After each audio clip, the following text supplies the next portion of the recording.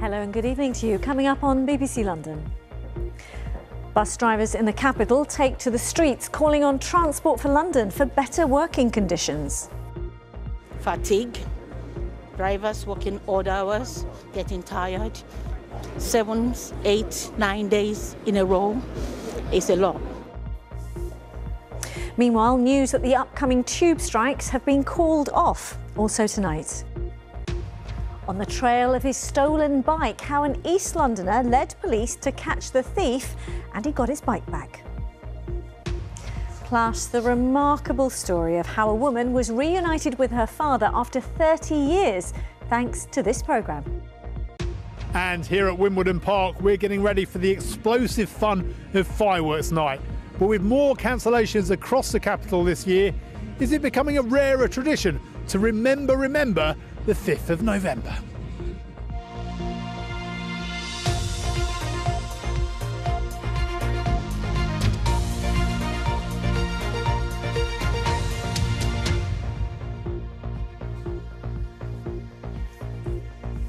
A very warm welcome to the programme. Good to have you with us.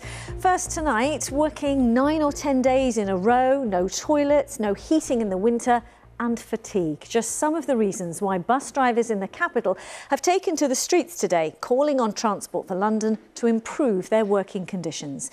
Campaigners say safety should be a priority. Here's our transport correspondent, Tom Edwards.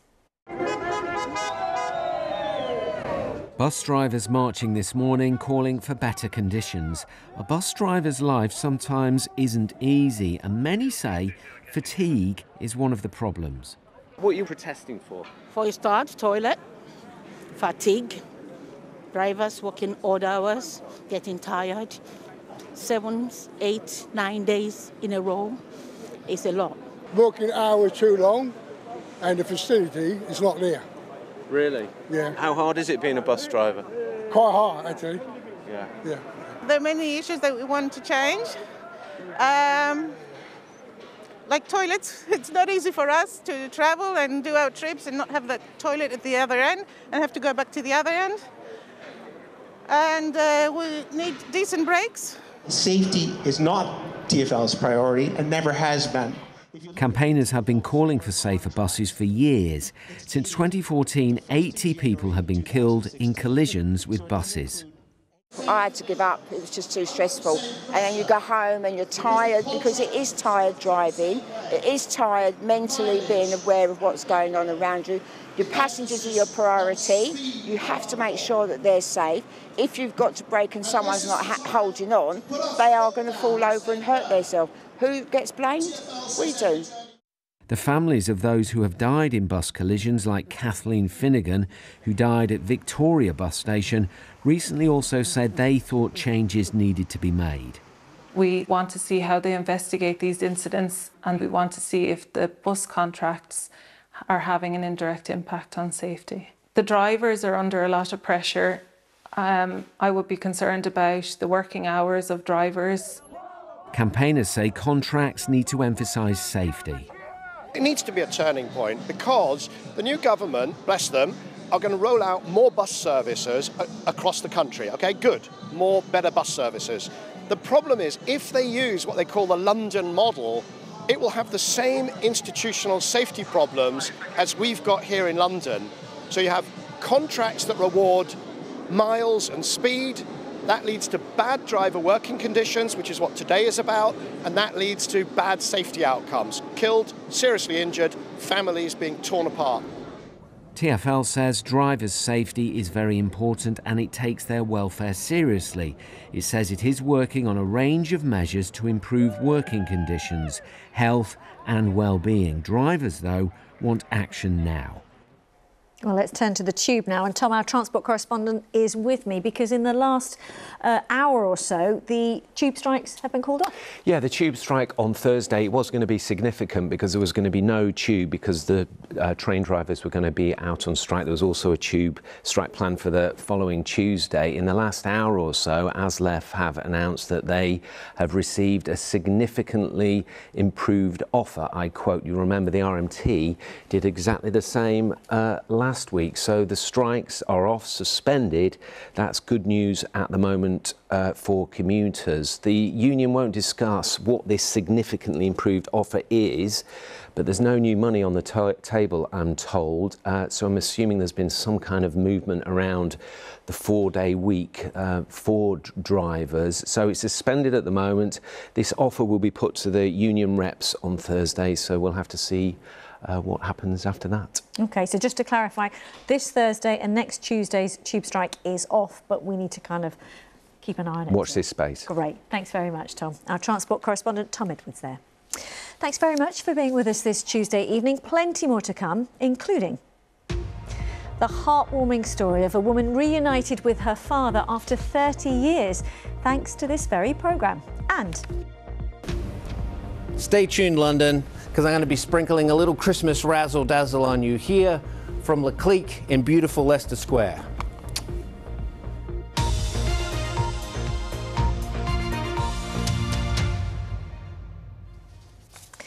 there are renewed calls on the government to improve laws around surgical procedures. It's after at least 18 women say they were left injured and disfigured following treatment at a clinic in Battersea. We obtained footage of a beautician at Luxury Medical Aesthetics and Academy performing liposuction and showed it to a plastic surgeon who described it as a disaster waiting to happen. It's not illegal in the UK for a non-medic to perform surgery as long as they're not claiming to be a surgeon and have consent from the client. I should say Matt Graveling's report does contain graphic surgical images right from the start.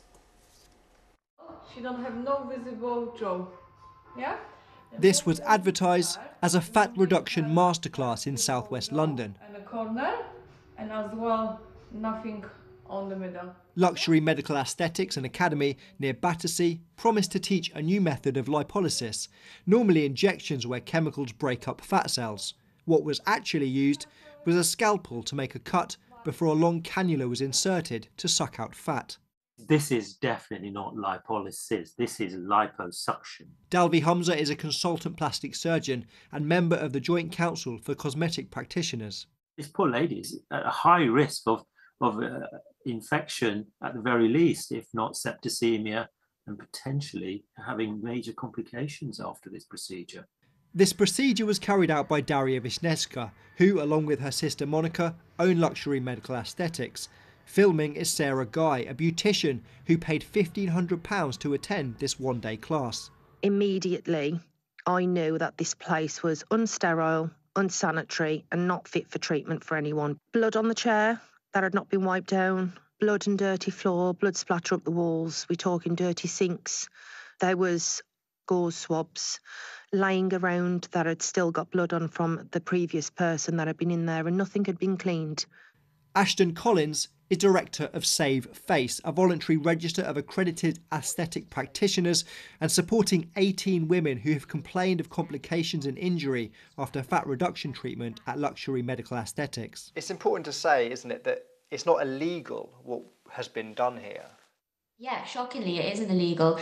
You know, there is no legal framework to dictate that these treatments should only be carried out by GMC medical plastic surgeons, which, you know, it's outrageous that we would even need a law. But actually, we are in a state now where we need that. And that's why we're calling on the government to introduce a piece of legislation that actually prohibits anyone other than GMC registered plastic surgeons from carrying out these incredibly dangerous procedures.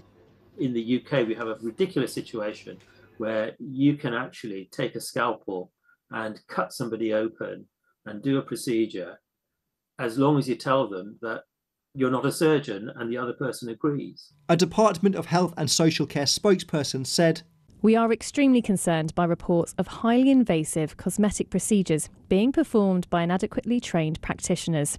We would urge anyone considering cosmetic surgery to find a reputable, insured and qualified surgeon.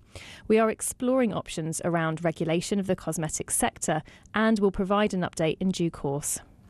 The BBC contacted the owners of Luxury Medical Aesthetics, but they did not respond to the allegations. Wandsworth Council is investigating complaints about treatments in the borough, but wouldn't say which places specifically. Matt Graveling, BBC London. And you can hear the full investigation on tonight's File on 4 on Radio 4. That's at 8 o'clock this evening. It's also available now on BBC Sounds. Next, it may have happened to you or someone you know, because around 20,000 bikes are stolen in London every year with little chance of getting it back. Well, one Londoner who found his stolen bike up for sale online managed to come up with a plan to get it back. Yasmin Rufo picks up the story. When Alistair's bike was stolen from his flat last week, he thought he would never see it again. But that evening, something on Gumtree caught his eye. A listing that looked suspiciously familiar. I was in shock, really, in terms of when the bike was listed, given the close proximity from the theft to the actual listing of it on Gumtree. Just knew that I had to act quickly to get it back, or else it would be flipped and kind of disappear. Alistair reported the ad to the police and concocted a plan to get his bike back. So I contacted a friend who's based up in Manchester, and we kind of devised a plan where he would message the thief first, asking for the address. I had arranged a time with the thief to meet him at the address given, which was 11 o'clock, and thankfully the police rang me in the morning to inform me that officers would be assisting me at the scene. We managed to recover the bike. The police warned you not to go to the address to try and retrieve your bike. Why did you decide to do it anyway? I was very much of the mindset I would go with or without the police. I know that's maybe a little bit stupid, but given the kind of sentimental value the bike has to me, the amount of money and time I've put into it so far, I was very, very determined to get the bike back one way or the other. He has now been arrested and will appear in court next month. Do you feel that justice has been served? I feel like justice has been served, given firstly I've got the bike back, but also there's a criminal record already established against him. Although Alistair was fortunate enough to retrieve his bike, many Londoners aren't so lucky, and one campaign group has been demanding safer and more secure cycle storage units across the capital. We launched This Is Awkward to talk about the really awkward places people have to keep their bikes at home, you know, cramped corridors in their bedrooms, and how it's kind of not fair, really. There's not enough space and secure places on the street for people to keep their bikes. If there's more and more of these solutions on the street, more and more people are using these secure hangers, it'll become more obvious to thieves that it's a lot more difficult and a stronger deterrent for them to actually steal the bikes in the first place. The responsibility is absolutely on the local authorities, the government, the mayor, to make sure the money is there to deliver the solutions we need. The Mayor has pledged 40,000 new cycle storage units, and for Alistair, Oliver and many other cyclists, this will be very welcomed news. Yasmin Rufo, BBC London. Now a roundup of some of the day's other news stories. 123 Metropolitan Police officers have been barred from working in policing over the last year. That's more than twice as many as in 2020 and 2021. Scotland Yard says it continues to make significant progress to relentlessly identify and root out officers who corrupt the force's integrity. The father of 10-year-old Sarah Sharif has denied physically abusing and killing her as he began to give evidence in his defence at the Old Bailey. Her body was discovered at the family home in Woking in August last year. Irfan Sharif and Sarah's stepmother and uncle all deny murder. And Network Rail says plans to redevelop Liverpool Street Station are being redrawn by a new project team. It follows thousands of public objections, including from Westminster Council and Historic England. The original planning application remains under consideration by the City of London. Now to the remarkable story of how a woman came to be reunited with her father after 30 years, thanks in part to this very programme. Mika had been told that her father slept rough in Tottenham, but while she was watching BBC London one evening, she saw the story of a Londoner who goes around helping homeless people in the area and decided to contact him to see if he'd ever come across her dad. She told our reporter Jessica Ure, "It feels like a miracle." This is the moment that a father and daughter were reunited after 30 years. I knelt down, I gave him the biggest cuddle, and I just sat with him. It felt very surreal, it was very emotional, but it felt very homely and warm all at the same time. And this is the man that made it happen. How's your journey been? Yeah, it was good, thank you. Mika had been wanting to find her father, but had no way of locating him. All that she knew is he had been sleeping rough in Tottenham. And then she saw this. Tonight, check this out. A 34-year-old from Tottenham helping the homeless across the capital with a little help from a cycling group he started. My name's Verrill Paul Walcott. I'm from Tottenham and I started the Homeless Network. And on the TV they were showing all the stuff does the homeless out with the bikes and stuff, and I thought, well, it's got to be worth a try. He might ignore me, but I'll give it a go. So I messaged him, and then 20 minutes later he replied back saying, yeah, I've located your dad. So when Mika had contacted me, I was so taken back by the news that she'd basically found her father through connecting with me, that I actually went down and visited him. I had a discussion with him and I said, I've got something I want to say to you and I'm not sure how you're going to take it. And he's like, okay. I said, well, there's someone called Mika that would like to see you. And he looked up at me from looking at the ground. He looked up at me and his eyes filled up and he goes, how do you know my daughter? Yeah, I want to see her. Tell her I want to see her. And he gave me a little voice message to play back to send back into to his daughter in Wiltshire so she could hear her dad's voice for the first time after 30 years. Verrill kept in touch with Mika and Omar until she was ready to come to London to meet them. Went over and hugged him, and yeah, it was a really surreal moment, but it didn't feel like a stranger, if you know what I mean. It did feel like home in a very weird way. Mika now comes to London often to visit her father. He doesn't have a phone, but he's never missing for long because Verrill keeps in touch. For me, it definitely feels like a miracle. If you ask Verrill, he'll say, no, I could do this can happen all the time. And I think that's kind of the mentality we've got to have, is actually it doesn't have to be a miracle or one-off thing. We can reunite people. And after filming, just by chance, we see a familiar face. Jessica Yore, BBC London. I told you, what an incredible story, and thanks to Verrill and his team for the work that they do. And staying with Make a Difference to someone's life, meet the man who set up a charity to provide free football sessions for children across South London. And it's grown from a few sessions a week to almost 20. Kieran Connolly has been telling us why it matters. Let the ball do the work, too many touches. Start again, start again. My name's Kieran Connolly, I'm the founder of Sports Fun for All. And this is our Downham football session, which is one of 17 of our free weekly football sessions across South East London. So the reason I do this, one of the main reasons would be to offer young people somewhere to go and socialise with their friends for free, build their confidence, learn to win and lose, build their resilience and develop life skills that will hopefully hold them in good stead for the rest of their life. Hi, my name's Louis and I love this session because it can help me develop my skills and it helps me get new friends and just have fun. Yeah, just fun, to be honest. How difficult is it to get funding? I'd say very difficult. Just this month alone in October, I've already submitted 8 to 9 funding applications. My name's Moshe. I started coming here from when I was 8 years old. We just play football, the thing that we love the most, and it's just amazing. Where's your target man? One of the young people that's come through the programme that I met back in 2021 is Elias. 3, 2, 1. He's quite introverted, quite timid, but he's worked on himself, developed his personality and become a coach and learnt the leadership skills to now lead this project at Downham. Coming here in 2015 as an immigrant and not being able to speak English, it was very difficult for me to get more confident. I was very shy, didn't have a lot of friends. Go on, Mosh, go on, Mosh. Now I'm studying sports management at the University of Westminster. Play on, play on. Young people need a safe space to go to, and that's what Sports Fun for All provide. Kieran Connolly there. Now, remember the 5th of November. Yes, it's bonfire night.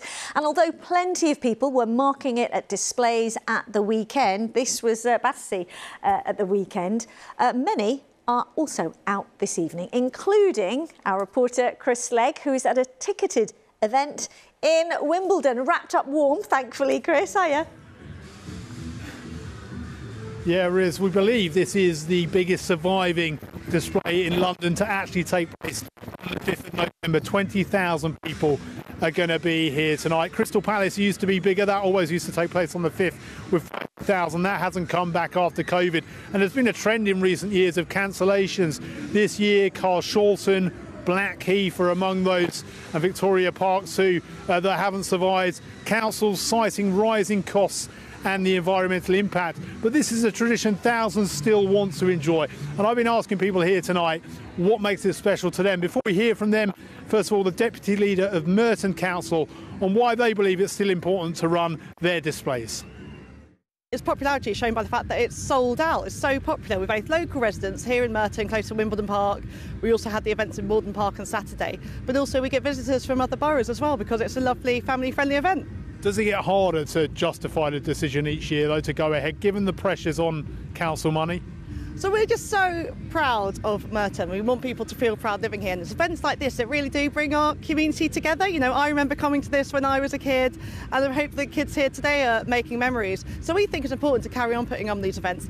It's not just the fireworks, it's the fireworks, the atmosphere, the rides, the lights, but the music that goes with it amazingly. It creates a whole atmosphere and experience. What do you love about it?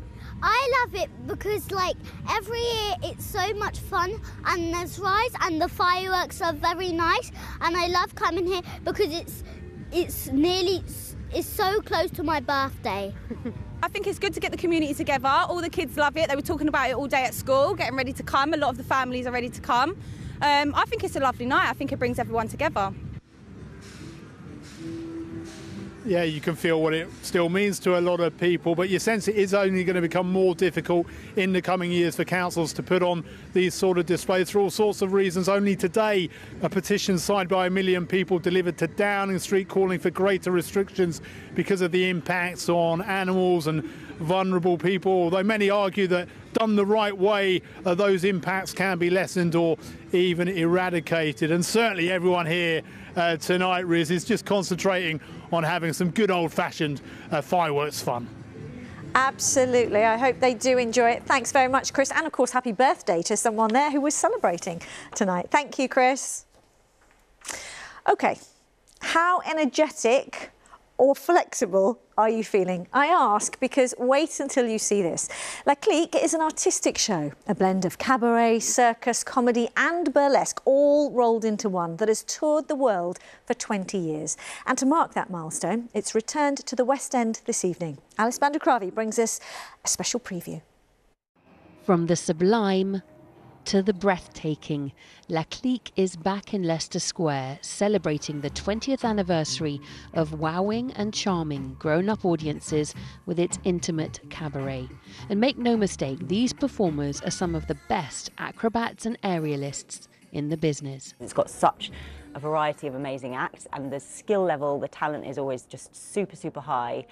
And it just has this kind of, I mean, the Spiegel tent is just always amazing because it has this kind of inbuilt magic, I think, that when you walk in, you're just in a different world. Danique describes this as easy. You're from a family of performers, Yes, though? yeah. So my mom, my dad, and my sisters, they're all performers. Everyone is, the whole family. Yeah. It's in the blood. Yes, like showbiz baby. Yeah. And this is showbiz, baby. This is showbiz, baby. It all happens in a Spiegel tent, a travelling cabaret room, which is assembled like flat-pack furniture for the duration of its tenancy before moving to the next city. The small round stage makes it an especially up-close and personal experience. One of the key things, like a lot of circuses, is that the audience is not only watching the artist, but they're watching the audience watching the artist. So you're looking across the small little stage and you're really part of the environment and you're as close to the show. You can feel the nervousness, you can feel the sweat, you can feel what the audience feel, what the artists feel in the context of a show that's so intimate. Yeah. So intimacy is all about, it's what it's all about. It's also very Christmassy, set within a Christmas market that opens tomorrow. It is the most fun you can have at a Christmas market. I love Christmas so much. We're in a big Christmas market. You come to this big wooden tent. This variety show is extraordinary. You can go and have mulled wine or whatever you people drink. I don't know how it works out there. But basically, we're going to be running from we're running from tomorrow until January. And this is Christmas. We are the Christmas show. Alice Bandukravi, BBC London. Well, guess who's got to follow that? Only Sarah Thornton, who's got to check on the weather for us. It is a hard act to follow, isn't it, really? Especially it's so grey and dull at the moment, isn't it? That's the story of this week. A lot of dry weather. It's really pleasant, but it is actually going to be fairly cloudy, I think, as we go through the next few days. And certainly it was today, wasn't it? Temperatures today were about average for the time of year. 10 or 11 degrees is what we'd expect at this point in November for our daytime high. As we go through the week, it's going to be milder than that, but certainly not today. And you can see those leaves are starting to fall away. There isn't much wind around though, which is good news if you're just about to head out for the evening and look at some fireworks. Well, it is going to stay dry and it is fairly mild overnight, but it is because of all of that cloud around as well.